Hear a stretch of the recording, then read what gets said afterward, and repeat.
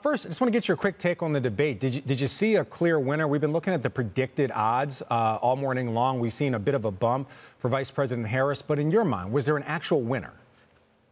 Well, I think the winner was every Democratic voter out there who breathed a huge sigh of relief. Compared to what Democratic voters went through with the Biden debate, they got to feel a lot better this morning. Harris performed well. She got under Trump's skin. But the reality is, unless you have an opponent who does as poorly as Biden did last time, very hard to get a knockout in one of these debates. All right, so hard to get a knockout during the debate.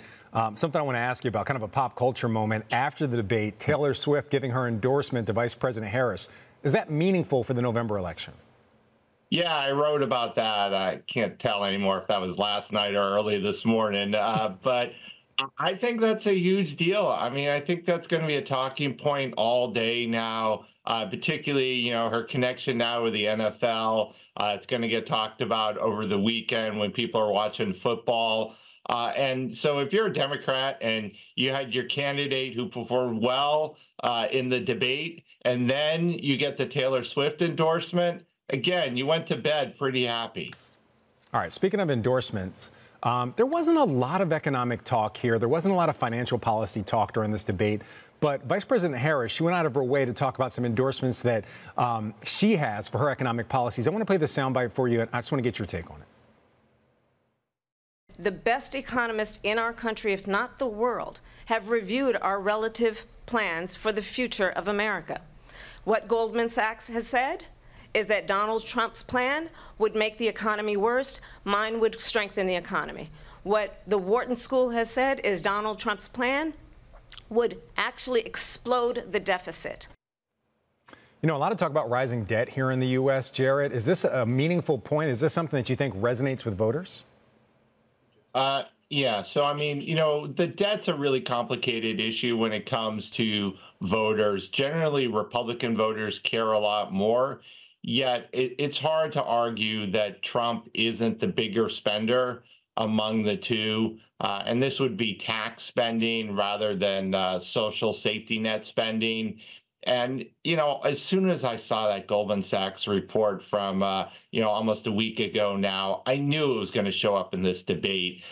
It was tailor-made for her to throw Trump just like she did. I thought she handled that well. And then to add in the Wharton's analysis, that's where Trump went to school. Another way to needle the former president. Again, it was just really smart moves, but I'm not sure it really causes any Trump voters to suddenly say, I need to rethink how I might cast my ballot. All right. One thing that we didn't see a lot of deep conversation about were tariffs. And in a lot of ways, that seems like that might be one of the defining issues of these two different campaigns, and also the inflationary aspects of tariffs potentially.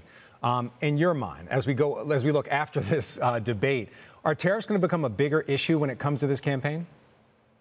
Yeah, I mean, I think both sides are emphasizing tariffs, and I'm surprised that it only took up, maybe 3 or 4 minutes in a pretty long debate. Harris has defined this as the Trump sales tax. Trump argues this is his solution to paying off the debt, to financing additional tax cuts. So I think we're going to hear a lot more about tariffs and what they can do and how much money they can really raise. And again, like tariffs impede free trade, and free trade has been the underpinning of the Western economic model for decades now. And so it's a really big deal, and it deserves more attention than it's been getting.